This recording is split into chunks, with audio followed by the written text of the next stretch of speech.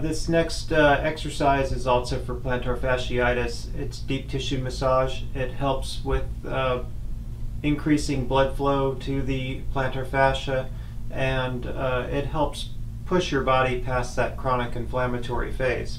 You typically do it for 2 minutes, and you need to actually make it hurt. And what we do, cross your leg, pull your toes back. That creates tension on the plantar fascia. And you can either use a massage device or your thumb, and push your thumb as hard as you can right at the base of the heel, kind of on the inside part, just at the beginning of the arch.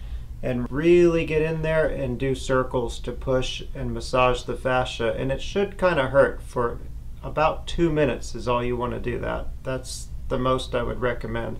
So stay concentrated, and you can feel that little band coming through the arch. And that's one way to do deep tissue massage.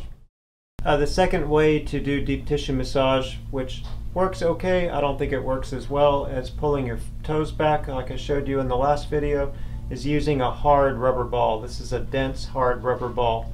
You put the ball on the floor and you push with your leg and roll it round and round for, again, 2 minutes.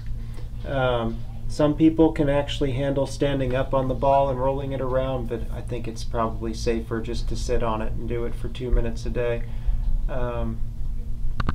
These balls are available typically at a sporting goods store. It's not a hollow ball. This is actually a lacrosse ball. Typically it has to be a solid core type of a ball, not a tennis ball.